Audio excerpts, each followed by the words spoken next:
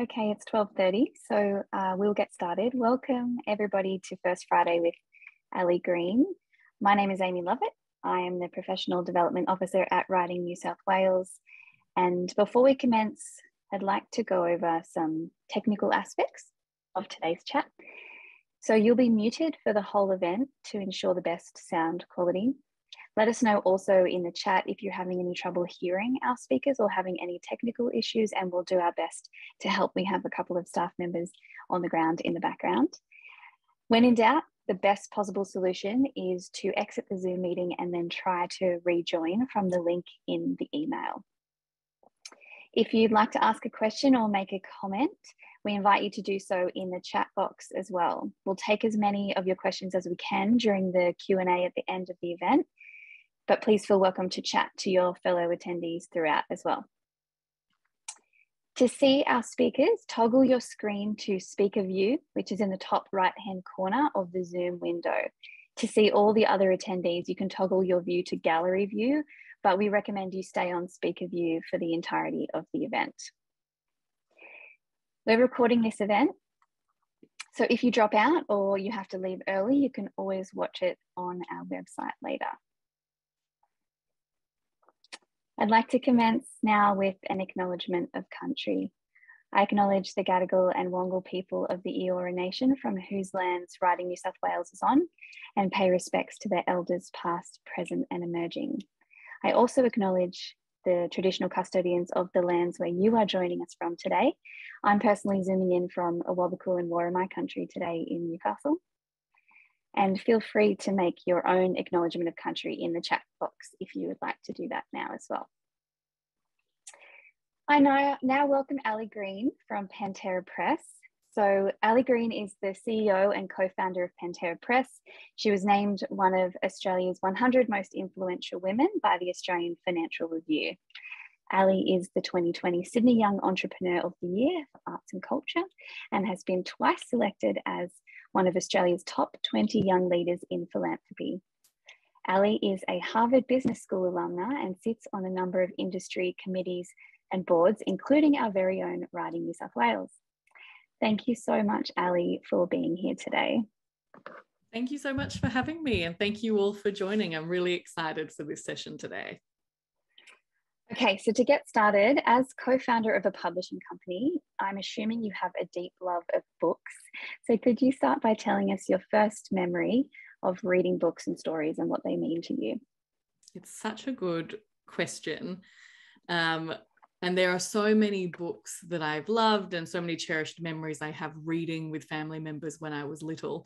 But I think actually the best story that I have that describes my addiction to reading, and when I really, realized that this was something more than just a love, but something that I wanted to do for the rest of my life, was when I was 19 and had just finished university and had decided to go backpacking around Spain.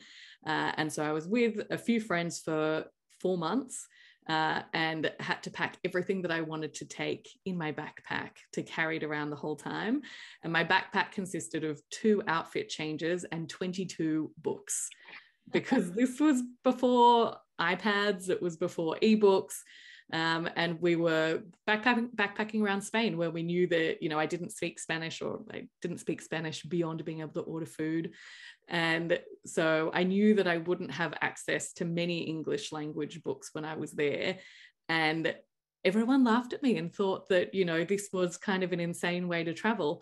But let me tell you that I read all of those books long before the end of the trip, and then had to make trades with other backpackers along the way for more books. And that was, a time in my life where I really realized just how much reading, storytelling, escaping with books really meant to me. That's amazing. Thank you for sharing that story. Quick sub question. Are you the kind of person who would have left books in, backpacker hostels, or did you have to take them all home with you? No, so I did leave them where I went. I think in my early days, I would have been the kind of person that would try to hold on to every single book I've ever loved. But it's very easy to run out of space, especially in Sydney. So now the books that I keep are the books that I have signed, or those books that have very significant special memories for me. Otherwise, I just try to pass them on, because I think that, you know, particularly working with so many authors, I know that one of the best things that we can do is, if we find an author or a story that we love, is to share it with other people and recommend it. So I think passing on of books is a really wonderful thing to do. Absolutely. So you started Pantera Press in 2008. What was your background before publishing, and how did that kind of all come about? Good question. So my background was not in book publishing at all. And that's, I think, quite a unique journey into the publishing industry. So for me, my background was business strategy. And I really came at Pantera Press, I guess, from a sort of a left of field position, which was that at the time I just finished my master's in business strategy. I was working in the literacy space with consulting firms, and really knew that I had this love for books, had a passion for sort of helping to close the literacy gap, and hadn't really been able to put it all together. At that time, my dad, who was a banker by background, had been writing a novel for many, many years. And it was around that time that he was signed by an international agent in the US, and that he started sharing his experiences of that with me. And it became really clear to me, not so much from his experience, but from the experiences of the other Australian authors he soon became connected with, that in Australia at that point in time, it was virtually impossible to be discovered if you were an unknown Australian writer, particularly writing fiction. And that was for a raft of reasons, some of which were that it was a global recession. It was the global financial crisis.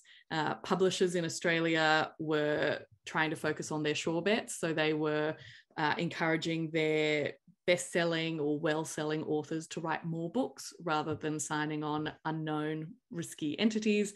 And they were also buying international licensing rights of international best-selling authors and publishing them here in Australia. And then on top of that, they were only accepting submissions via agents. And that was obviously a filtering process that they needed.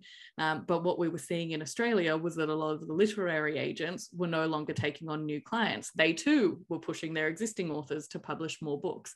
And so it was kind of this weird landscape where there was so much writing potential, but it was virtually impossible for someone to see your manuscript, let alone for you to get published.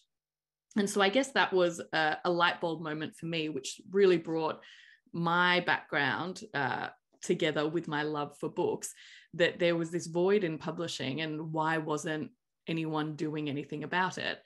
And I spent almost 2 years, almost 2 years sort of researching the industry, talking to everyone we could get our hands on, festival directors, bookstores, other publishers, designers, printers, agents, you name it. And what it came down to was that, you know, traditional publishing had a lot of traditional infrastructure, which made it very hard for those big businesses to take a risk on an unknown author. And so that was when we stepped in with this idea for wanting to do this and really wanting to contribute to writing culture, but needing to find a different business model that would allow us to do that. Well, in that sense, it's not the worst thing that a banker and a business strategist came into publishing in that way, although untraditional, especially at a time in 2008, as you said, it was a pretty shaky industry. And most industries were shaky at that time during the global financial crisis. So at the time, did anybody ask you what the heck you were doing? And if they did, what did you say to them? Like, what made you really decide to give it a go? So literally every single person we spoke to said, what a beautiful idea, but what are you doing? This is crazy. And, you know, at the time, you know, I mentioned sort of this innovative business model. And part of that was that from day one, we have been a purpose-led company. We were a social purpose business. And really what that means is that our purpose, so for us, that is all about having a meaningful impact on writing culture, investing in that next generation of writers and readers, that was embedded in every single element of our business model. So for us, that's, nurturing new voices. It's also publishing books that matter. So books that can spark conversation, books that can spark change, books that can spark imagination. And then also having those be a commercial success enough to allow us to use that money to fund not-for-profit that are also working on that, to nurture that next generation of readers and writers, particularly in under-resourced communities and minority and disadvantaged areas. So we always kind of had this philosophy underpinning our business from day one. And this was quite confusing. These are sort of buzzwords now, but back then, 14 years ago, this idea of a social purpose business was quite unheard of, particularly in publishing and particularly in Australia. And so most people, when we spoke to them about the business, couldn't quite wrap their heads around it and sort of said, love that you're really wanting to nurture new voices, think you're crazy. Have you thought about, working for a charity or starting a charity or funding a charity rather than, trying to have this whole publishing business that would fund that broader change that you want to see in society?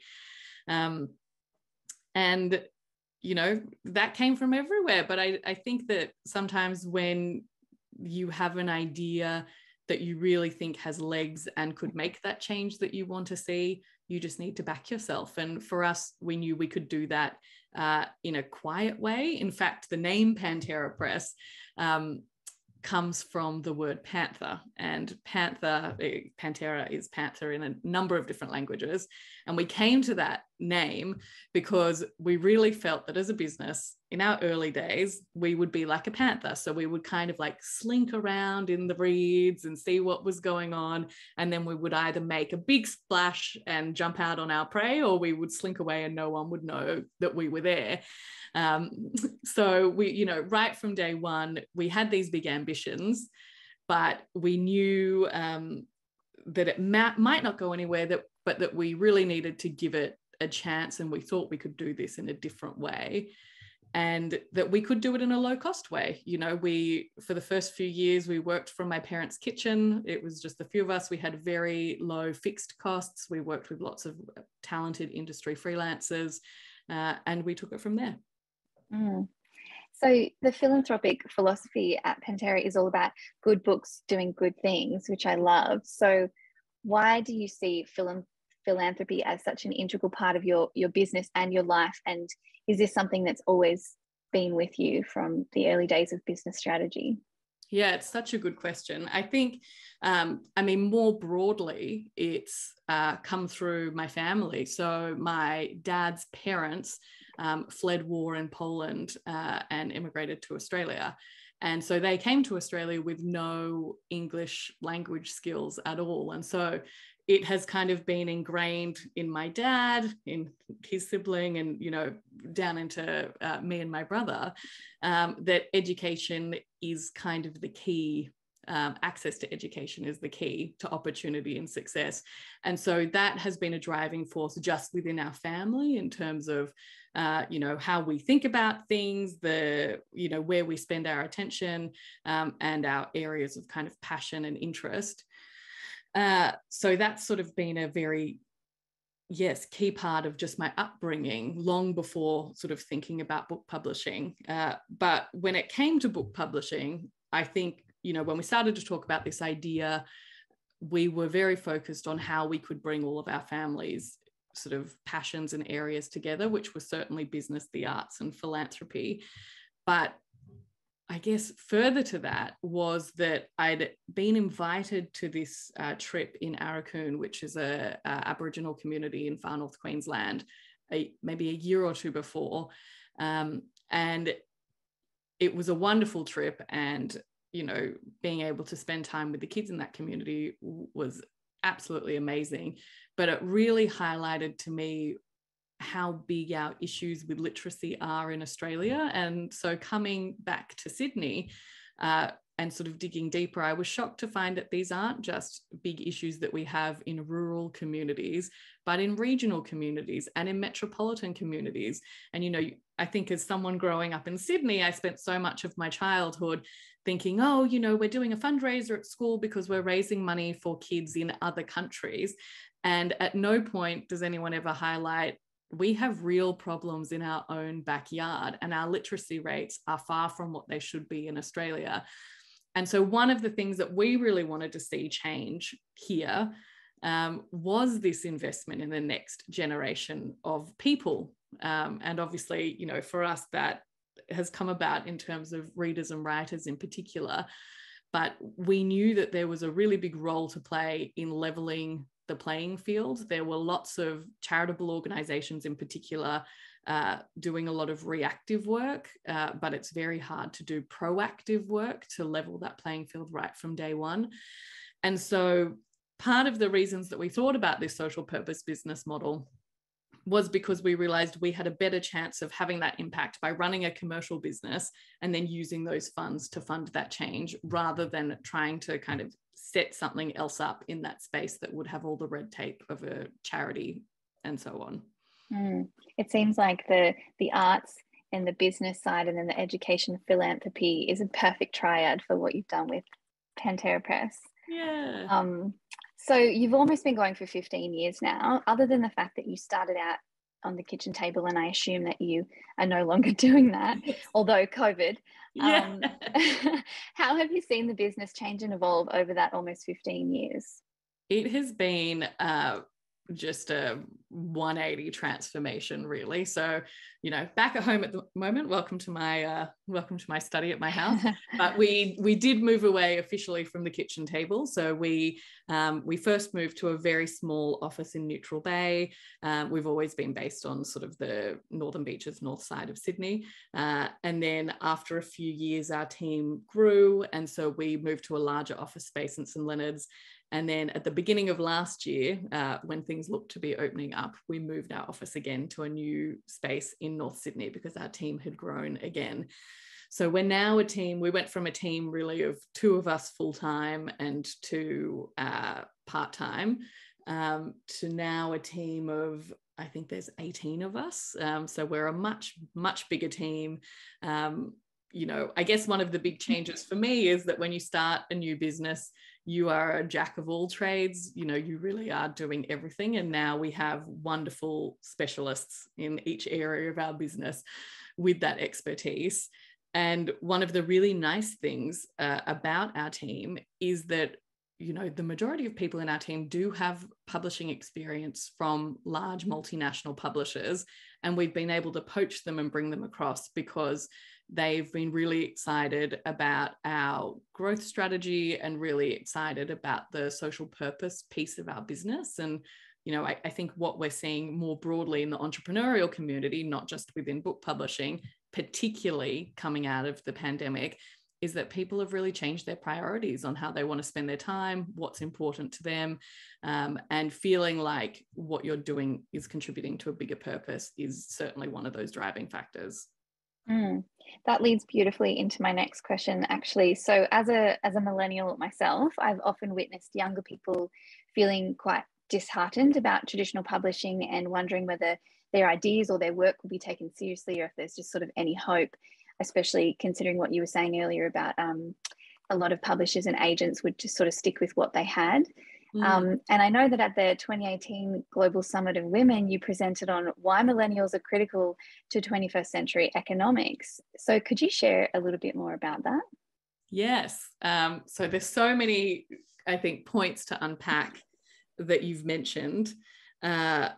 One is that millennials operate very differently. And I will caveat this by also saying the next generations also operate very differently, because I think that people often still use millennial as kind of a generic term for young people, whereas millennials are now sort of, you know, in their 30s and 40s. We're old. We're old, exactly. But I do think that what we saw in the millennial space was this desire for purpose. And so we were seeing a lot of social enterprise companies cropping up, which were companies where, you know, if you could buy a pair of shoes, would you buy those shoes from the sustainable organization that was contributing to social good, or would you buy them from the other company if the prices were moderately comparable and the offering was comparable? And obviously, you know, it's a bit of a no-brainer that if you've got those choices, you'd be going with the ethically sourced or sustainable organization. And so we saw this huge influx in demand and then, of course, supply in these kinds of spaces. And I think that that has dramatically changed the landscape across all types of business and consumer behavior, not just publishing. In the publishing space specifically, I think that the young adult readership plays such a critical role in kind of shaping books. In many ways, they're well ahead of the curve because the young adult readership, while it often contains people from 14 to 95, the core kind of group within the YA readership tend to only be in that readership for a couple of years before they've, you know, before that they've moved from middle grade into YA and then they move on to adult. And so this is kind of a readership that continues ticking over. And because of that, the trends are so much more apparent. And even just, you know, in the last few years, I think that demand for diverse voices, representation of all kinds of people and backgrounds and themes in books are so important so that you can see yourself reflected in what you're reading, and so that the topics that you're reading relate to you and your life. You know, that demand has just increased exponentially, which is wonderful to hear and see.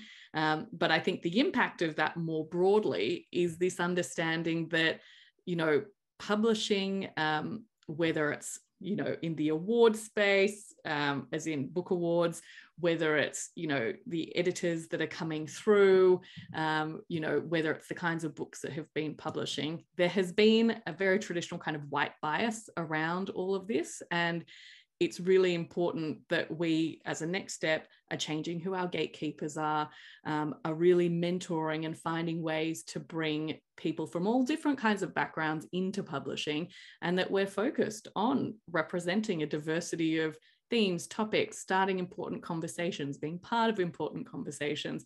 And that's kind of a change that I think everyone in publishing can contribute to. Absolutely. And it's definitely been at the forefront of our minds more than ever in the last couple of years, which is great. A question that's also in the minds of so many of us in the last couple of years is, how has COVID affected the publishing industry? Could you share a little bit from the perspective of an Australian publisher, and particularly how it relates to, do you think it's easier or tougher now for debut authors to be published? Both. So I will say on the debut author thing first before we get to COVID, I am pleased to report that in the 14 years since we started, the attitude towards debut authors has certainly changed. So, you know, publishers who were once completely inaccessible now have reopened programs that might not be that they're actively seeking unknown authors, but they certainly have avenues where you can apply to them, which might be a pitch session that they run, or, you know, a fortnightly or monthly submit your first chapter kind of story. So publishers have become much more accessible. And the desire to find the next big debut author has also been on the forefront of publishers' minds in recent years. And that's, of course, because Australia has seen some massive breakthrough debut authors like Jane Harper, Trent Dalton. You know, there's a raft of really big Australian debut authors that have come through, and this has changed the attitudes of publishing houses. So I think that that is a wonderful thing that has happened over time, but then also quite dramatically in the last few years. And so I certainly think that there are more opportunities now for debut authors than ever before. We also have much more technology, you know, to allow for this kind of access. So no longer is, you know, self-publishing a taboo thing. There are certain genres and certain books that will always work much better in sort of self-publishing online channels than they ever will through traditional retail channels. And so I think that understanding has really opened up so many more doors for debut authors as well. So there's a lot there. In terms of COVID, COVID has been, it's had some real positives and some real negatives for the publishing industry. So overall, publishers, overall the market saw growth last year, which is, fantastic, particularly considering that non-essential retail was closed for a big part of it. That said, the books that have been doing really well were sort of more commercial titles that were sitting in your discount department stores. So your Big W, your Kmart, your Target, and that makes sense because people are doing their essential shopping and those books are right there on their doorstep. So we've seen a big influx in kids' books, and we've seen a big influx in sort of those more commercial branded authors that naturally sit in those channels. And that, I think that makes perfect sense, but it has been a much more challenging time to launch the brands of new unknown authors because, and that's a big focus point for us. 45% of our authors that we published last year were debut unknown authors. And, to this day, obviously, that continues to be a really critical part of our business.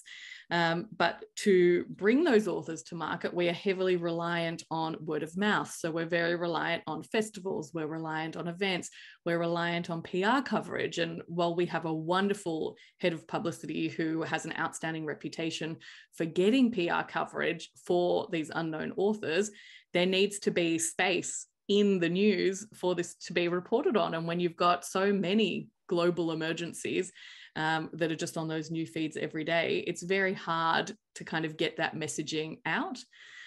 And I think the other thing that's worth noting is kind of the mental capacity of all of us, right now. Whereas, in 2020, we saw lots of consumers and lots of people in book publishing saying, I just need to escape with a good book. I'm buying lots of books. We're in lockdown. This is scary. I need books. 2021 was a different story. Everyone was sick of fear and lockdowns and sort of wanted to re-emerge into the world. So when Victoria and then New South Wales were thrown back into lockdowns, that mental capacity changed. And, and I think an example of this is, within my own publishing house, at the start of every single one of our team meetings each week, we start off with a section that's, what have you read and loved this week? And it's just a really lovely way, knowing that all of us love reading, a really lovely way to recommend books to each other. And, obviously not Pantera Press books. These are just books widely published by anyone and everyone. And really, I would say for the last 6 months, no one has had that many book recommendations because that mental capacity to kind of sit and read has just been much harder. And so there've been podcast recommendations, TV show recommendations, but that mental capacity for Australians has certainly shifted in the last little while around books. And I have no doubt that we'll head back into that place. But I also think that in the coming years, we might see some different trends in book publishing, that we might see a demand for more joyous books, for lighter books, for exciting books in that space, rather than the darker, grittier, books that kind of require you, particularly books that require you to kind of reflect on lockdowns or fear or pandemics. I think that that's kind of that'll be a no-go area, is my guess, for a little while anyway. Very interesting. I think that what you're describing is like a collective exhaustion, and definitely my reading life in the last couple of years, but it hasn't stopped me buying books. So hopefully that's the case for so many people as well. You mentioned self-publishing before, which I know is a really interesting topic for a lot of people. There's some conflicting advice out there about the merits of self-publishing. So in your view, you've mentioned that it's changed over the years, but do you think that it's still something that is frowned upon by publishers, or do you think that that is really opening up? I don't think it's something that should be frowned upon by anyone. I feel like historically authors felt like being published by a publisher added a certain level of credibility. And yes, in all honesty, there are things that publishers can offer that make that experience really beneficial. There's a lot of value we can add, but that value is for the right kinds of books. So, for the right kind of book that would work very well in a traditional retail channel, We can offer editorial curation. We can make sure that there is a strong cover that speaks to that specific sales channel as well as the specific reader. We can make sure that we have a PR and marketing team and machine ready to speak to the audiences of that book. However, if it's a book that is not going to appeal to a reader that goes into Big W, or that goes into Dimmicks, or that, to a lesser extent goes into an independent bookstore, there's only so much value we can actually add. And I think it's in those scenarios where it's worth thinking about, who is my audience? Where do they buy their books? And how do I best connect with them? Because when you're signing on with a publisher, ultimately you are giving up a percentage of your earnings because you are paying someone, and their team to add value to your book and its journey. So one example is the entrepreneurial space. There are a few books in that space that do sit well in traditional channels. Normally, those are the books that are written by entrepreneurs with really big platforms, existing platforms to begin with. But there is a huge entrepreneurial reading community, and most of those books would not work well in traditional retail channels. The consumers that go into those channels are not buying those books, but those readers are voracious readers. And so, for most books in that space, I would suggest that self-publishing can be a great alternative, because you are not giving away a percentage of your income. There are platforms that are set up to easily make your book accessible in print, in ebook, and there's organizations you can work with for the audiobook as well. And all of those readers sit online and purchase their books on Amazon or listen to their podcasts through Spotify. So I guess it's situations like that. There is a real value add that publishers bring, but it so much comes down to, what are you writing? Who are you writing for? Where are they purchasing their books? And what is the strategy to get that book out, or that content out, to the broadest possible audience? And yeah, it might be that a publisher in traditional channels is absolutely the best way to do it, but it isn't, certainly not the only way to do it. And there's lots of different options out there. I guess the only other thing I would add to that question is that accessibility makes accessibility harder. And by that, I mean, when self-publishing on ebooks became accessible to the general public, so many people instantly thought, well, I can bypass any gatekeepers, and I can instantly upload my book and it's available for sale elsewhere. And that is true. So now your work is very accessible, but there are so many works that are accessible. How do people find you? And so, that discovery piece is really important. That curatorial piece is really important. There's certainly things we do as a publisher to ensure that people are finding our books, but similarly, those general principles apply, where you need to find the trusted sources.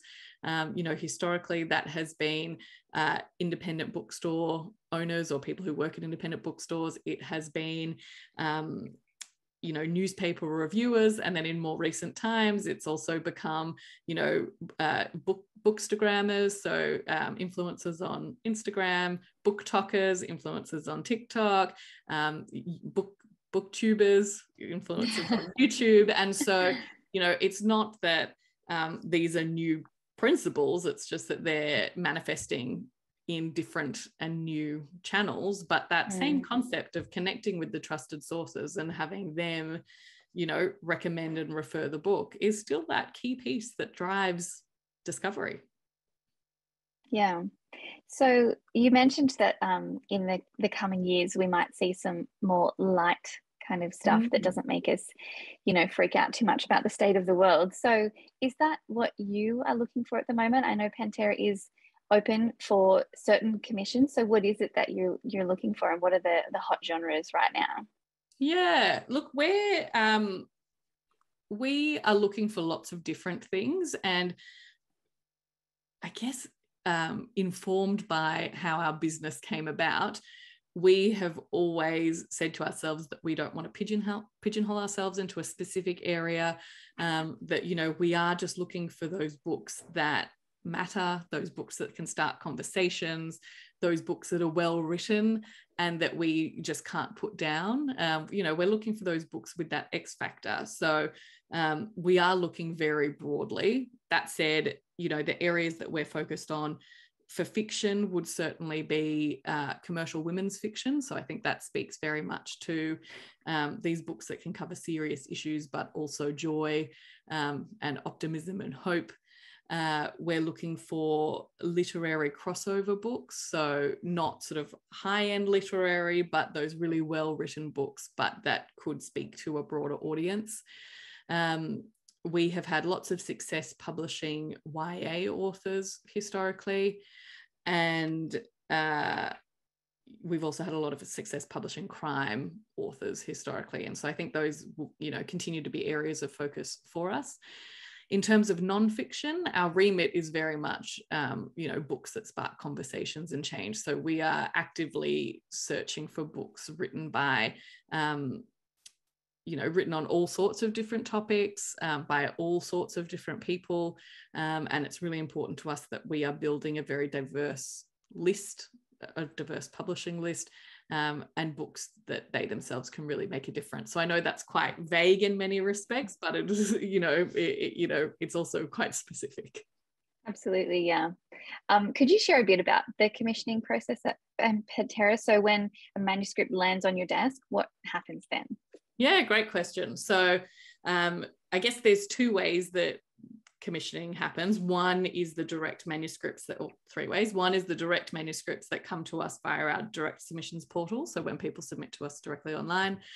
The other is when agents send us submissions. So we do accept submissions from agents as well. It's just that we prioritize books based on what we're looking for rather than who the gatekeeper is. And then there's also the books that we actively go out and sort of tap someone on the shoulder about and say, have you thought about writing this book? So in terms of the norm, which is, publishers being submitted directly to us, authors submitting directly to us, once a manuscript lands in our inbox, our editorial team sort of divide and conquer. So they split up all of the manuscripts that have come in based on their areas of expertise. And they will read all the accompanying information. So they'll read, a synopsis, they'll read information about the author, and then they will read a big percentage of the manuscript, not always chronologically. So you always start with the beginning because that gives you a real sense of the writing style. But then, and you've already got the synopsis, so you know the key points of where the story is going. And so really for fiction, you're looking for, how does that pace continue? How is this story actually executed? How does the writing style and voice and tone lend itself to that? So it's usually very clear early on if a book is not for us. And so, we always make a point to respond to all of the authors that submit to us because we don't think it's right to leave people hanging. There are lots of reasons that a book might not be right for us, which I should mention. And often, people, whenever you speak to an author, they say, oh, I was rejected by blah, blah, blah, which means that my story is not good. And often that's far from the case, because so often the reasons that a manuscript might not be for us actually have nothing to do with the writing style of the book. And we make sure in those cases that we say to the author, we encourage you to keep writing or to submit future books to us or to apply elsewhere. So some of the reasons might be that we already have a book on our list that speaks to a similar audience or a similar theme. And because we have, I guess I should have mentioned, our approach at Pantera Press is a little bit different to other publishers. Other publishers have diversified portfolios of authors. So they have a huge number of authors on their list. They publish many, many, many, many books a month. And for us, we publish sort of up to 3 books a month. And we have done that intentionally so that we can make sure that each book we publish within that month is not competing with each other for promotional opportunities, for sales opportunities, that they're getting the full attention of our entire team, and that we can then offer sort of that long tail bespoke continued attention that other publishers with bigger lists might struggle to do because, there's so many books on your list. And so for us, that is one of the main reasons that a manuscript might not be right for us, that it directly competes with one of our existing authors. And while it might be fantastic, we're not in the business of cannibalizing authors within our own stable. Another reason might be that we don't feel like we've got the right expertise for that specific book. So there are obviously lots of areas that we do have expertise in, but if it's out of our area of expertise, the book would do much better if it was in the hands of a different publisher with a different vision for it. Another reason might be that we just don't think we can sell it in the way it needs to be sold to make it commercially viable. So it might be that it's a beautiful story, but that its audience is very small. And so, we wouldn't be able to get it out in the sales numbers we need to make the book commercially viable. So there's, I guess, a myriad of reasons about why a book might not be right for a publisher. Mm-hmm. But going back to your question about what our process is, so a manuscript will come in, our editorial team, we've got quite a large editorial team for the size of Pantera Press. We've got how many people? 1, 2, 3, 4, 5, 6 people in our editorial team. So all of them will read all of the submissions that are incoming. Anything that they think really spoke to them, fits our remit, that they just loved, or that they see real potential for, will then go to one of our publishers who will read it.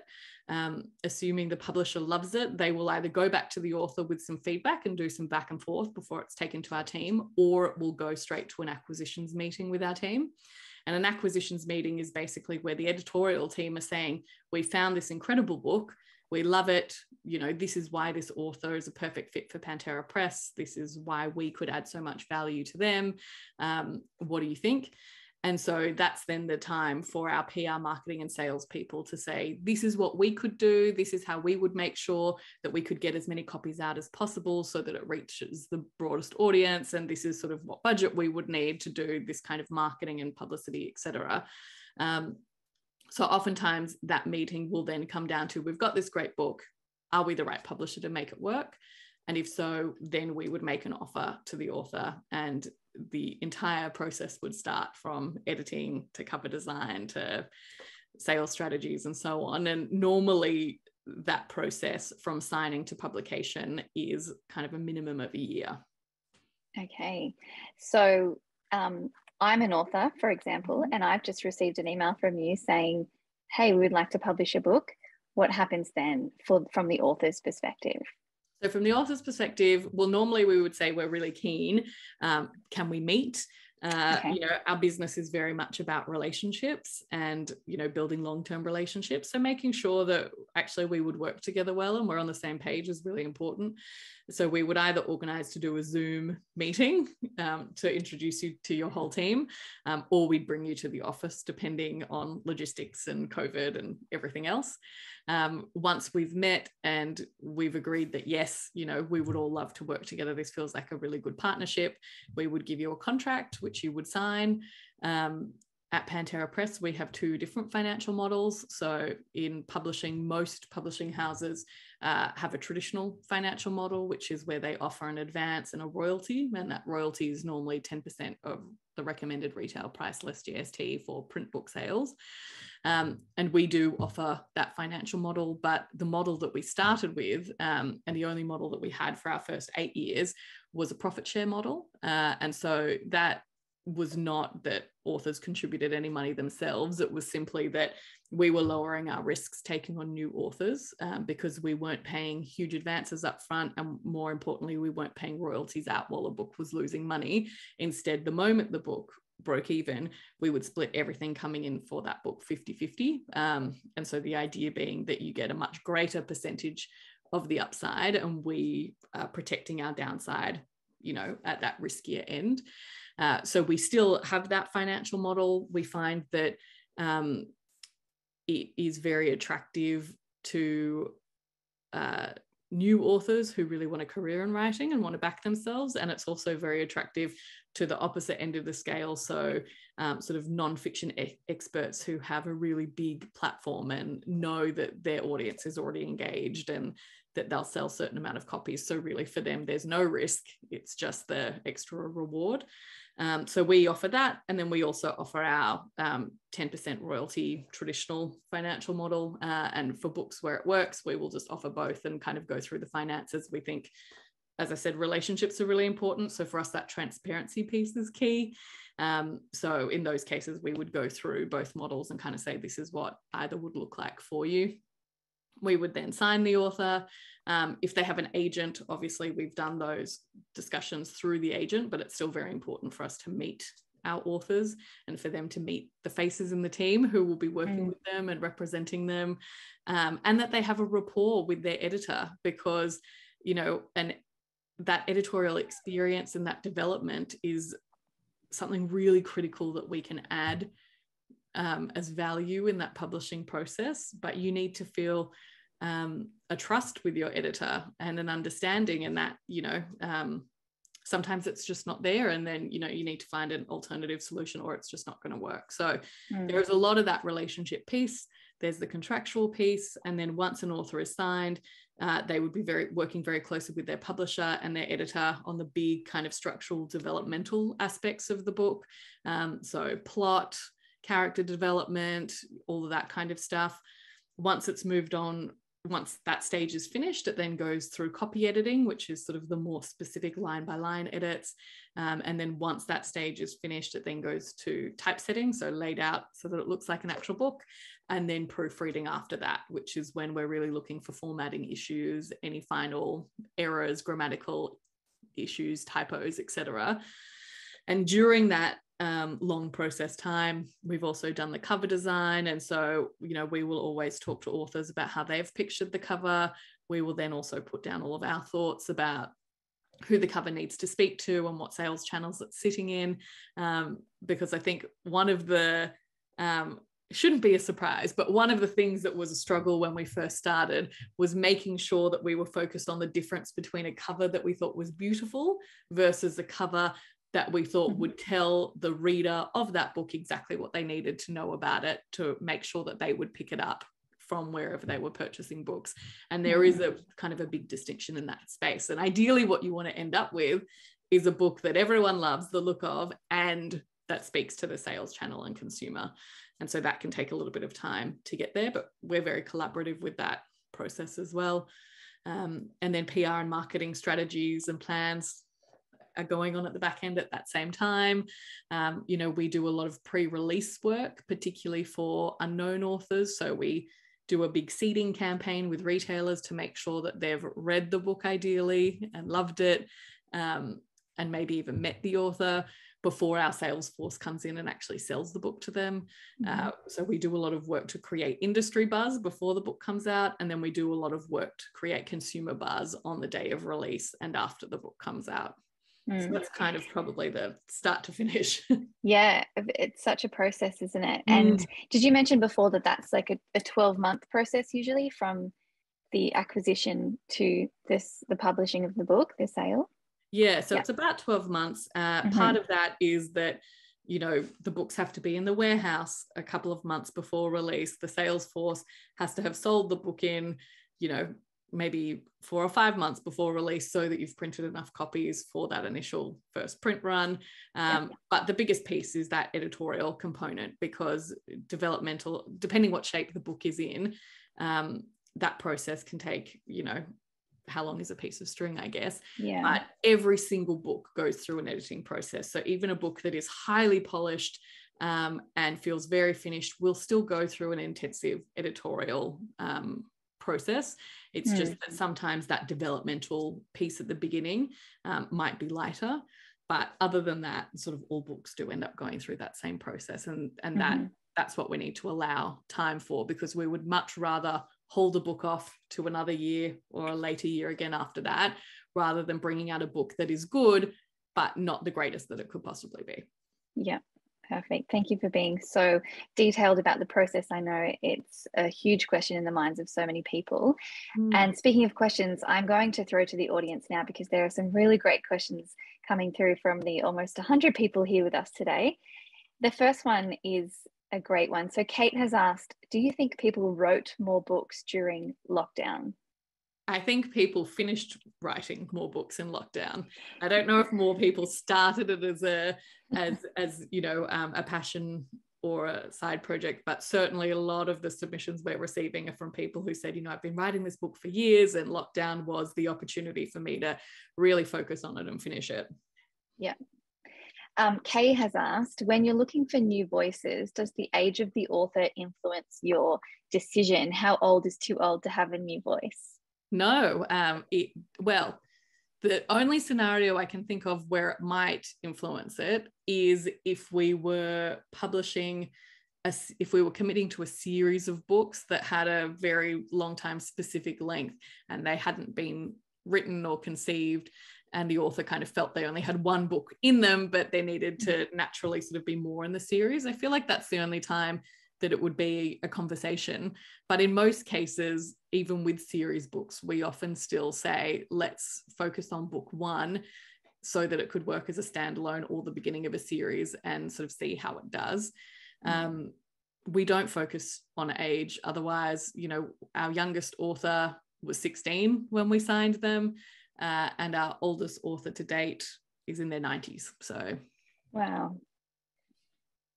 So Lisa has asked, what percentage of your traditional model books have you found through open submissions via the website? So for our first 8 years, every single book we published was from our direct submissions.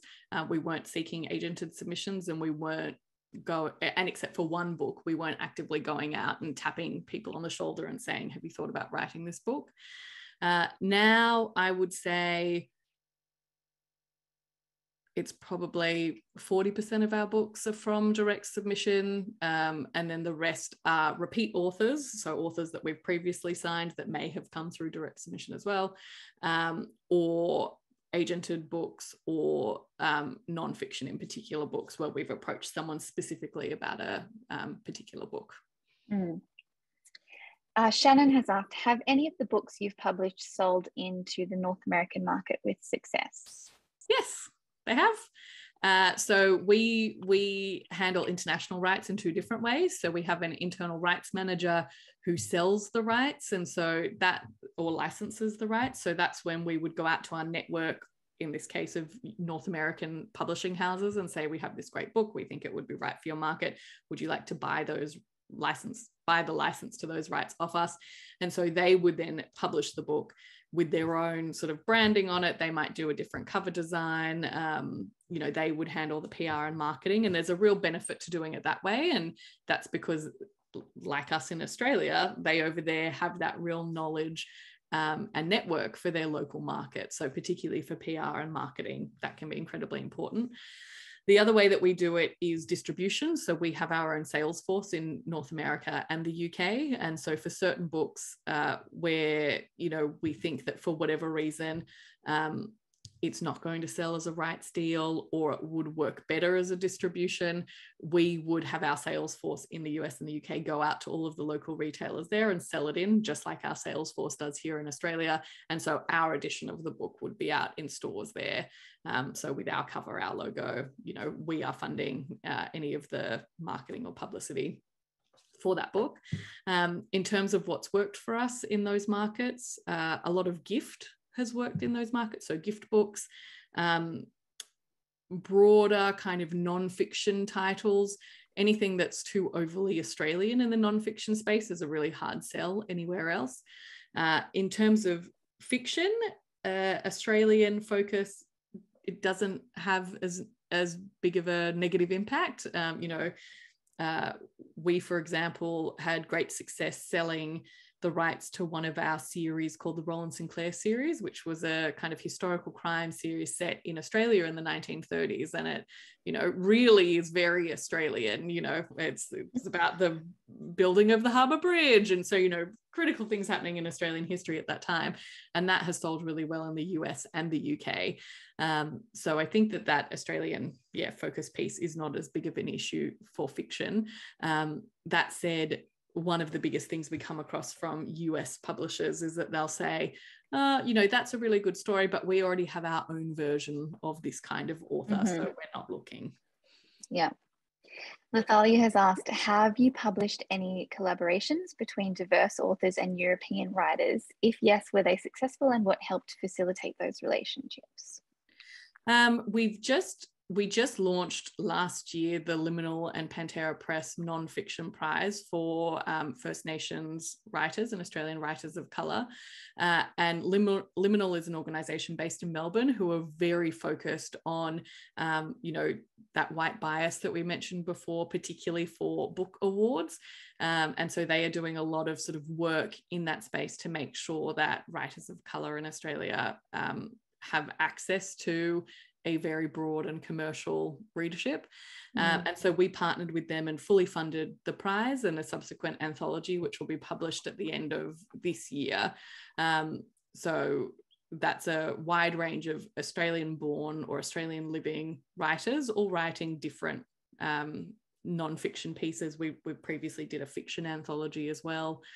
So I think that that's a good starting point for where we are, but there's obviously so much more work to be doing in this space.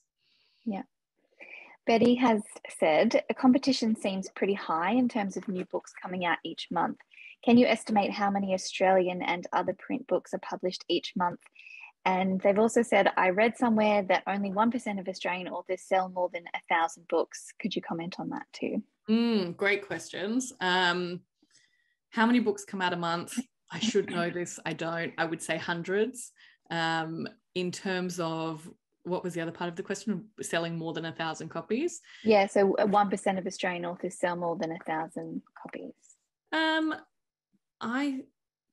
I would say that it is more than, I would say more than 1% of authors are selling more than 1,000 copies. If you look at BookScan each week, which is how many books have sold in the market, the top 10, depending on the time of year, Christmas, it's obviously a lot bigger than, say, June, but the top 10 typically will have titles in there that have sold anywhere between kind of 10,000 to 200,000 copies in that 1 week alone.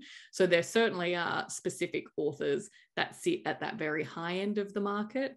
That said, if you then go from position 10 to probably position 4,000 on that list, you're looking at authors that have sold between 100 and 8,000 copies that week alone. So I think that kind of gives a good framework for sort of life sales for a book. Most of our fiction authors, and we're obviously looking at that more commercial end of the market, we're looking for books that will really sell kind of 5,000 to 100,000, but more realistically 5,000 to maybe 13,000 in their lifetime. Amazing. How important is an online author platform? That's a question from Rowena. Yeah, great question. It depends how engaged and genuine you are. I think back in the day, all publishers would say to authors, you've got to be on Facebook, and then it became you've got to be on Facebook, Instagram, Twitter, Pinterest, all of these other things. If these are platforms that you can get to know and be genuine in, and you're engaged and you understand them and you're happy to spend a dedicated amount of time each week doing them, then it's a great place to live. If these are profiles that you're creating and then not doing anything with them, or you're posting 100 things and then not looking at it again for a few months, don't bother. So, in those spaces, it's very much about genuine engagement. And, yes, it can be really beneficial, but you can also spend a huge amount of time, building these things for them not to reach the right audience. So if you love being in those spaces, great, use that to your advantage. If not, find other ways to create networks and connect with people. It does not have to be social media. We've got a couple of minutes left and a couple of questions specifically related to genre and the things that you're accepting. So if you like, we can do it rapid fire, yes or no, yep. To get through these. So are you accepting verse novels, so novels written in poetic form? Yes, we've got one going to our acquisitions meeting next week. Perfect. What about submissions for children's books, such as those for ages 8 to 12, so middle grade? We are accepting them. We have a very small focus on them. middle grade is difficult because the price point for the books is really low. That said, the potential readership of those books can be incredibly high. So in that area, we would be more conservative. We'd be looking for books that we think tick every single one of our boxes. It's a great story. It, you know, has some kind of social commentary or underlying message that really speaks to young people, and that it's well written, and that the author, in that case, it would be important that the author would be able and willing to engage online and with, you know, schools and that kind of stuff. Are you interested in climate fiction or stories told in the voice of animals? Yes. Awesome. Finally, you mentioned crime. What about true crime? Love true crime. We haven't published any true crime. We've published a few fictional stories based on true crime. All I would flag is that the legalities of a lot of nonfiction can be really difficult. So if you're writing true crime, for example, or really any nonfiction that has the potential to upset people or defame people or anything like that, be really careful. Think about it, but also know that a publishing house willing to take something on would have their own legal team and would already have, you know, factored that into their costings, that it would likely need to be legaled quite heavily. Yeah, could be a minefield. Yes. All right, that's all we have time for today. I'm sorry if we didn't get to your question, but thank you so much all for being here, and thank you, Ali from Pantera Press, for joining us and giving us your time today. The next First Friday will be held on Friday the 1st of April with Ben Bowen, CEO of the Indigenous Literacy Foundation, and you can register for that online now. Also, just a quick note to say that our new season of courses will be live on the website from Monday the 7th of March, so make sure to check that out. But other than that, thank you, Ali. Thank you, everybody. It's been really, really wonderful, and I hope to see you all at another Writing New South Wales event soon. Thank you so much for having me, and thank you all for joining. I've really appreciated your time and your questions. Hopefully we'll see submissions from you sometime soon. There you go. Take that as an invitation, everybody. Thank you, everyone.